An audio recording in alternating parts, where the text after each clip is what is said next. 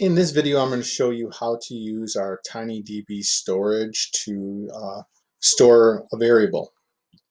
So we can see as we have this set up here, we have a label just for the text, a text box input here.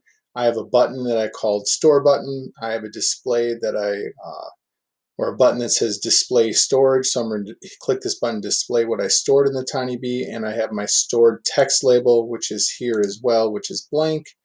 And I've come down to storage and I've dragged in my TinyDB storage. So this is my design screen. The coding on this is rather simple.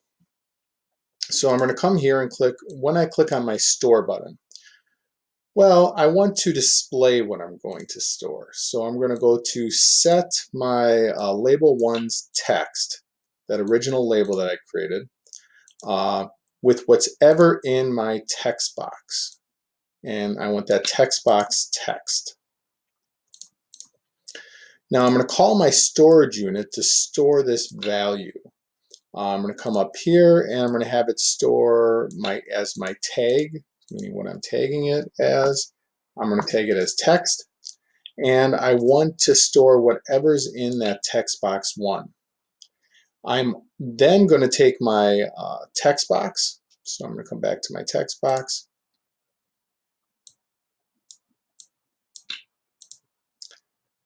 Text, and I want to clear that out. So now I've stored it, but I want to be able to call on that now.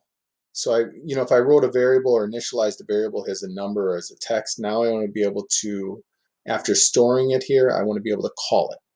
So I'm going to go to my display button that I've created, and I'm going to set my storage text, that text label that I created, to display my stored text.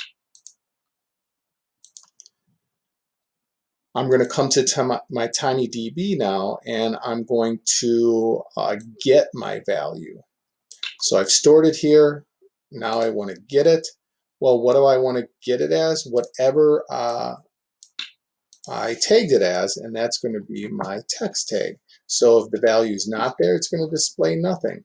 So I'm going to come over to my emulator, and I'm simply going to type in "Hi, Bob." I'm going to store my text. It shows me here on this first label. I'm going to display my storage, and you can see that it says "He, Bob." So if I come here now and type in "Good morning," I'm going to store that under that text label. We can see it here and display that. So I'm storing one value here. In the next video, I'll show you how to store across multiple screens, store information across multiple screens.